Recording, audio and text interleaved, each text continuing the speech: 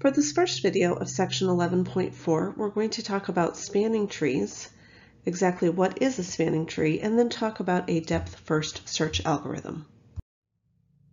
Of course, first it's important to understand what is a spanning tree. So a spanning tree is a tree created from a graph, so it's actually a subgraph of G that is a tree, which means we don't have any cycles, and it contains every vertex of G.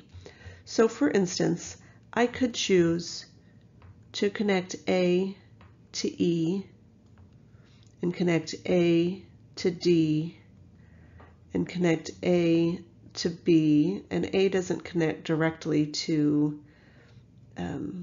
C, but I could connect B to C. So this would be an example of a spanning tree. One method for creating a spanning tree is to simply identify anywhere that you have a circuit where there's more than one way to get to one vertex and simply remove those edges. And so essentially that's what I've done here, is I've created a spanning tree by getting rid of any circuits. So instead of simply identifying where the circuits are and removing any extra edges, we can actually do this by starting with a node and then creating edges from there that are obviously already in the original graph. And the important thing here is that we can do this in an algorithmic fashion, which means instead of having to do this by hand, we can let a computer do it for us. But let's look at how the algorithm would work. Essentially, we're going to start with a root vertex. So we're going to create a rooted graph, but really we're looking at this as to be undirected. So I'm just going to start with A. The next step says create an edge by connecting the current vertex to an incident vertex. So it really doesn't matter if you have edges that are labeled in an ordered fashion. So for instance, we have the alphabet, and so if we wanted to connect these in alphabetical order, obviously I would choose B over E. So I would examine from A that I could connect either E or D or B, because those are all the vertices that are connected to A, and I can choose any one that I want. So for instance, let's say I choose B. So I'm going to choose B and connect that edge. Now, the trick here for the depth first search is that I don't go back to A, I start at B and say, where can I go from B? Well, B would take me to C. So then I look at C and say, well, C is not connected to anything else. So then the algorithm says, if you've gone as far as you can and you still haven't visited all the vertices, go back to the previous vertex. So I'm going to go back from C to B. So that's why it's backtracking. So I'm back to B, and now I'm going to connect anything from B. So I'm going to connect B to D. And then D connects to A, but I've already visited A, so I can't connect anything to D. So I would go back to B again and say, well, that connects to E. So one example of a spanning tree is starting at A, going to B, and if you'll notice, B branches off into C and D and E. So this is one example of a spanning tree that was created using our depth-first search algorithm. What you'll see quite often, and this is not the way that it's shown in your textbook, but quite often you'll see using a stack to keep yourself organized. And so here's how that would work. We would start with our root node. So we're going to start with A, and I'm going to go ahead and put visited over here. So if I start with A, I have visited A, and in our stack, we're going to add any vertices that are next to or adjacent to A. So in this case, that would be B and C.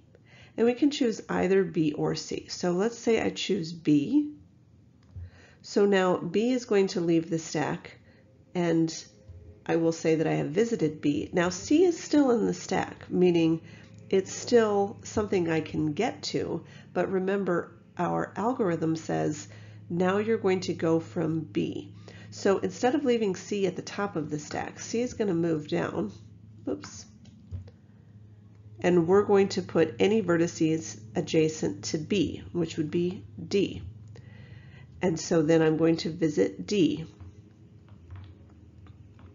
And then I'm going to write anything adjacent to D. So I'm going to replace D with E. So now E is visited. And then from E, I can get to either F or G. Well, C is still in our stack, but it keeps getting moved to the bottom. Again, because it is adjacent to A. So we're going to keep C in the stack, but again, we're going to keep going from E. We're going to go as far as we can with E. So I'm going to visit F, and then I'm going to write anything adjacent to F. So I'm going to have G or C. So now notice G and C were already in our stack, so now I'm going to visit G. Again, from F, and then from G over to C. So now I have visited all of the vertices. What does my spanning tree look like? Well, it's just a path. A, B, D, E, F, G, C. So that is what my spanning tree would look like in this case, starting from A and making the decisions that I did. Here's a practice for you to try on your own. So go ahead and press pause, try this question, and then press play to see how you did. Again, it's important to remember that there's no right answer. There's no one right answer. As long as you're able to visit each of the vertices, you have a spanning tree. So I'm going to start at A, and instead of creating a stack this time, I'm just going to circle potential vertices as we go. So from A, the only potential vertex is C, and so we're going to visit C. From there, I can visit either B or E, and just for fun this time, I'm going to visit E. So now E has been visited. B is still in the stack. From E, I can visit D or F. I'm going to choose D. And from D, I can only choose F. So F again leaves the stack and is now visited. From F, I can visit G or H. I'm going to choose G. Oops. And then from G, I can only choose H. So now I have visited H. And then from H, I can only visit, oops, I should have been creating the actual tree as I go. From H, I can only visit I. And now I have to backtrack all the way back to C to get this very last vertex of B. Oops, B. So this is one possible spanning tree that you could have come up with creating our depth first search. Up next, we're going to take a look at another method for creating a spanning tree using a breadth first search.